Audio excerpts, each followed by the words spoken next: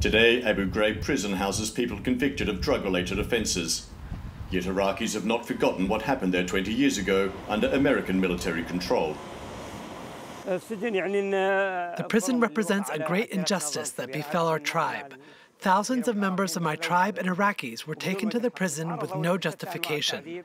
They were exposed to different types of torture and attacked their psyche to be stripped of their clothes and placed in degrading positions. He hopes that justice will be served. A member of his tribe, maintaining a low profile until the verdict, is one of 3 plaintiffs in the US trial against the private military company, which oversaw interrogations at the time. He symbolises hope for thousands of Iraqis wrongfully detained between 2003 and 2006. Taleb El-Majli spent 1 year and 4 months at Abu Ghraib and has never fully recovered from the experience.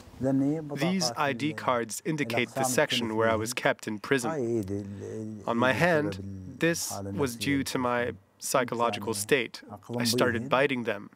I started with my fingers, then my wrist, then the other hand. It's a psychological illness. Profoundly changed by the torture he claims to have endured, he has also faced social stigma. In Iraq, the abuses inflicted at Abu Ghraib are seen as a source of shame, even for the victims.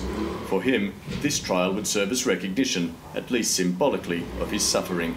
I just want my dignity back, and if they could apologize, because this injustice is consuming me. For 20 years, all attempts to file complaints against the US government, protected by an immunity agreement, have come to nothing. This lawyer, who campaigns against mistreatment in prisons, thinks a favourable verdict for the plaintiffs in this trial would be historic. We may be facing a new situation where we have the right to sue the companies or individuals in their own countries and legal systems.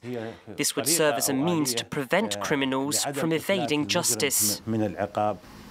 This trial could open the door to other legal action, he says, though remains cautious. A few months ago, an American jury failed to reach a verdict during the first attempt at a trial.